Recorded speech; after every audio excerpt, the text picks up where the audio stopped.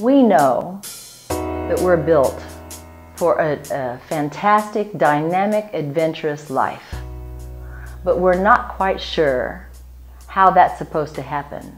And so we get ourselves in this kind of dull place in our lives where, well, there's a saying, we gasp under a thick blanket of boredom when we should be breathing free the intoxicating air of astonishment.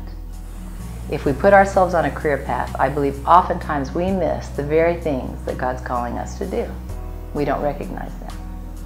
And so we get all geared up for this career, which is financial. If you think about it, career is financial.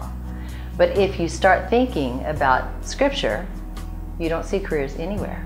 I haven't ever seen career in Scripture. It's all calling.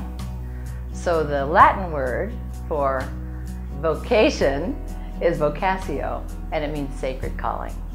So I think if we start thinking as believers, oh, what is my sacred calling? It's worth it to find out from God, what am I meant to do? What makes me come alive? What are the things that He has built into me, even suffering? He will use every single thing. He doesn't waste anything.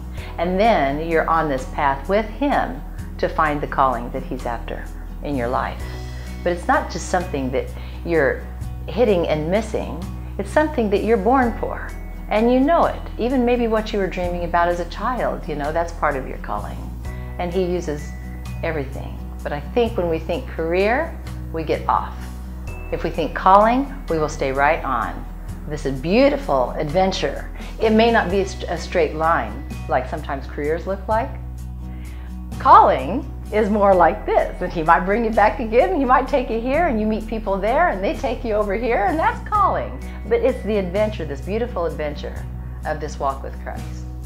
Way more exciting than a career path.